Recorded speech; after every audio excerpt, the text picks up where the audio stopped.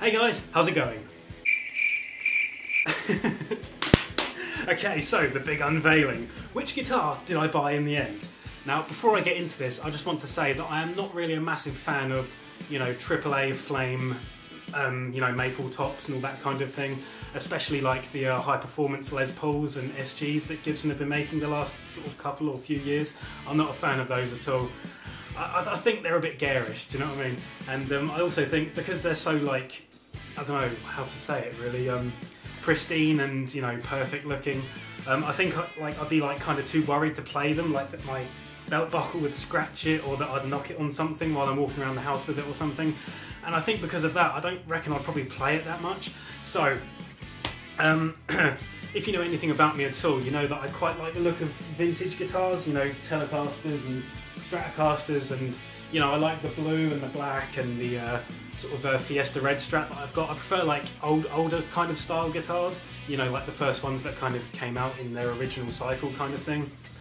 Way back in the 50s and 60s. I mean, my Sunburst Stratocaster, that's got a sort of maple fretboard on it, so that's kind of in keeping with the 50s kind of style Stratocasters. So yeah, as you can tell, I prefer like the kind of more vintage kind of guitars, which I think is why I ended up buying this one. Now, I don't know if you guessed already, but this is a Les Paul. And yeah, before I show you, I just want to say again, I do like the sort of vintage looking guitars, and I don't know if you know, but the first ever Les Pauls that were made, I believe anyway, were gold tops.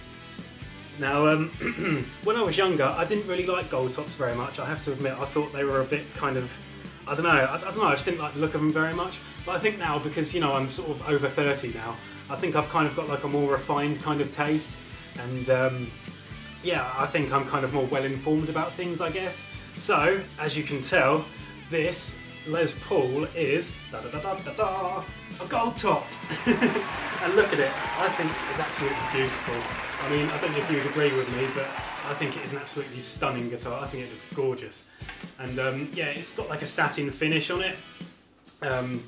So yeah, there's not really too many worries about scratching it or anything, because I think it will just kind of make the thing look even more awesome, if you ask me.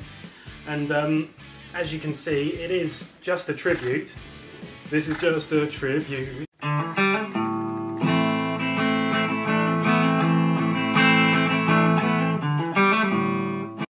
This is just a tribute, you gotta believe me. Good old Tenacious D. Even though it is only a tribute, I say only, I mean it's still like a full fat, red-blooded American Gibson Les Paul, so you can't really diss it, it is an absolutely wicked guitar, and despite how cool it looks, it does sound absolutely wicked as well, which is exactly what I was after when I was looking at this. Now there's a bit of a story behind this, because when I bought this, it was just before the 2019 Les Paul tributes came out, so yeah, this is a 2018 one, and basically, because I sort of bought it at the end of the 2018 cycle, I had a bit of trouble getting hold of one, to be honest. I went to one of the largest kind of YouTube guitar channels in the UK. I'm not going to name them because I had a bit of a bad experience with them. They said they had one in stock, so I ordered it, paid up the money and everything, and then I got an email back saying, actually we don't have one. So I was like, oh, for God's sake. And then they said, oh no, we do have one, but it's in refurbishment, so we'll get back to you about that. So I was like, oh yeah, cheers for that, yeah, that's brilliant. And they kind of strung me along a little bit because I was sending them emails every day, like at 9 in the morning or something, and they weren't replying until like 5:30 in the afternoon, and I was kind of like, come on mate, that's a bit harsh. I mean, customer service and all that, something these companies should be priding themselves on. And then after I managed to cancel that, I ended up going to another company, who I won't name as well. Yeah, and it was exactly the same story again, basically. And yeah, after a few days they said, oh sorry, no, we don't have one. So I was like, oh, for God's sake, okay, cancel that, blah, blah, blah, blah, blah. And then I went online and I managed to find one in another shop, and they said they had one in stock, and I was like, okay, well, I'll give it a try because, I really bloody want this thing and I've been after it for like a year. So yeah, I bought it from them, and I basically got the confirmation email, within like 2 hours saying that it had been dispatched. So I was like, oh, brilliant. And then, you know, they were really good actually. They emailed me the whole way. They said to me like, oh yeah, you know, it's just left our store.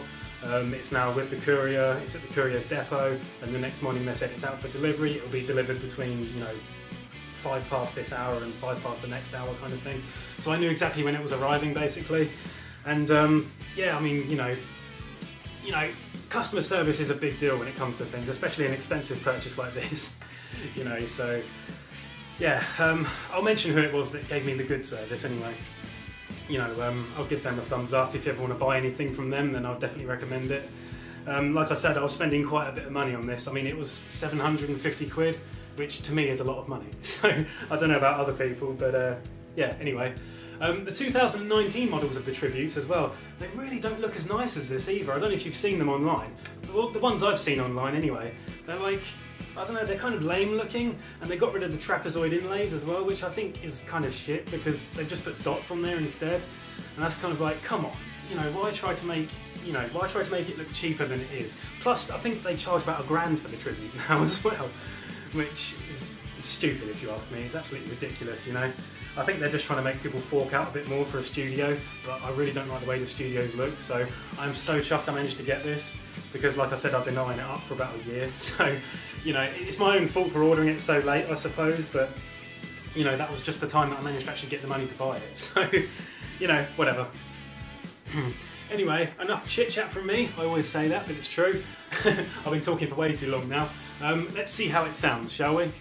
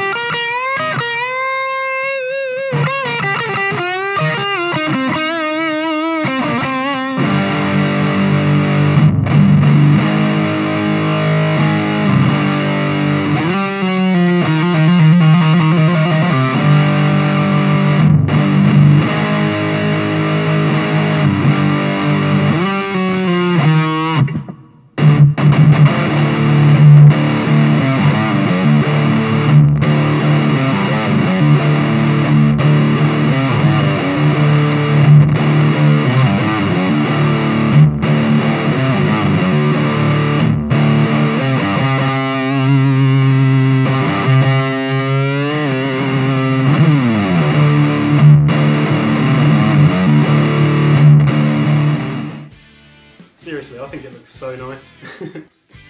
Bloody awesome. I absolutely love it. I'm literally in love with this thing, I think. Again, I did used to have an Epiphone, which I absolutely adored, to be honest. And I will say this guitar is definitely better than that one.